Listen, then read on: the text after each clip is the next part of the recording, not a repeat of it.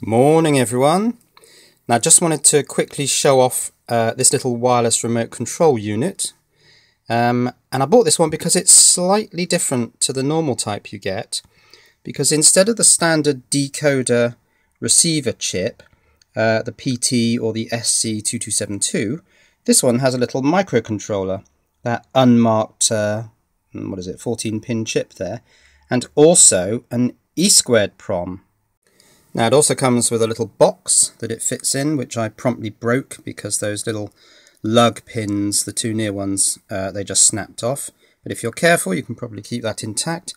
And a little 2-button wireless remote control with battery already fitted. And here's how it works. Press the A button and the green light comes on, which shows that the relay has latched in. Press the B button and the green light goes off. On, you can only just see that actually, off. Now that's the latching action, and you can have a different action by putting a link on those pins. I'll do that now. So you may just be able to make out a T and an M on the circuit board there. So I've linked it for T, that's toggle. Now if you press the A button, the relay comes on. If you press the A button again, it toggles off. Toggle on, toggle off. The B button does nothing in this case. So now I've put the link on the other pin, the M pin. This is momentary. If I press the A button, it comes on, but if I let go, it goes off. So you have to press and hold to have it on, let go, and it turns off. And once again, B does nothing in this setting. Now that's a big advantage over the regular receiver, which has the PT2272 or an SC2272, because there you have to have the right type of chip to have the right type of action. So you can see that that one is an M4, that's a momentary action 4-channel chip. This one is an L4, that's a latching action chip, and I've got a couple of these T4s, which are the toggle action chips, but you do have to have all the different chips if you want to try a variety of different actions. Okay, back to latching mode. Let's try it again. A to turn it on, B to turn it off.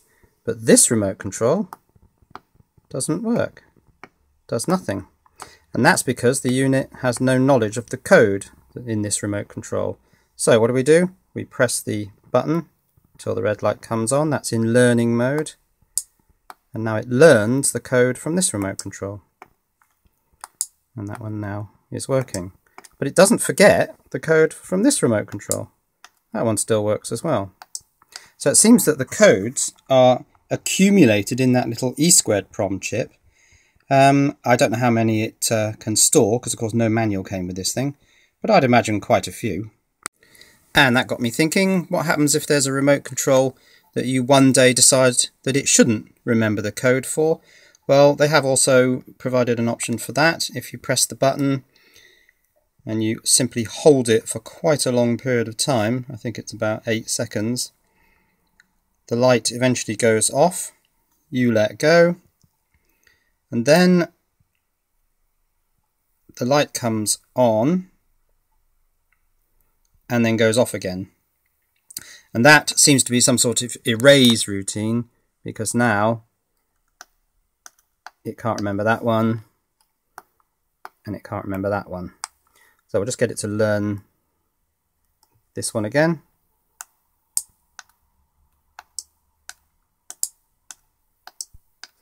So it has a learning function, can store multiple remote codes, and it also has a global or a bulk erase function.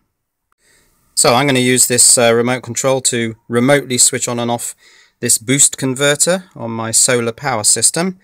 I think it's just the job. The relay on the board is a 10 amp relay, so at 12 volts that's going to be 120 watts worth. Also, you can just see on the back of the receiver board there, it says 315 meg and 433 meg, and there's a dot by 315, and this is indeed a 315 megahertz wireless system. Now there is just one thing I didn't like about this remote control unit, and that is that on the listing it shows it as having a jade coloured remote control. and I don't have any jade coloured remote controls, and I was rather looking forward to that. And what did they send me? Teak or mahogany or whatever you call that. So that made me a bit cross, but at this price, £2.61 plus 99p postage, what's that, £3.60. The seller is Lakey X101. I will put a link to this in the description, not sure how long that'll last, but I'm quite happy with my new wireless remote control unit.